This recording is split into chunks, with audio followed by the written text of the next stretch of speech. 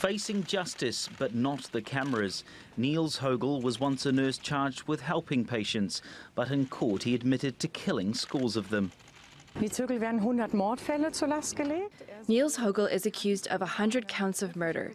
He's believed to have abused his professional position to administer unprescribed medication to patients. His goal, according to the state prosecutor, was to professionally distinguish himself by attempting to revive them. The murder charges stem from Hoegel's time at 2 hospitals in northern Germany between 1999 and 2005.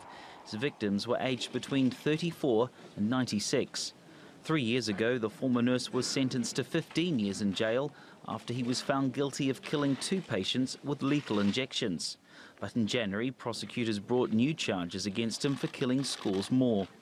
The trial is about clarifying how many murders there were in order to help give the relatives closure. The victims' families say they want to learn as much as they can about the crimes. What's important to me is to find out what happened and that this man is punished. More than 130 bodies have been exhumed, but investigators say the final death toll could be a lot more because some suspected victims were cremated. Regardless, today's admission makes Hoegel one of the world's worst serial killers. Tornquist, TRT World.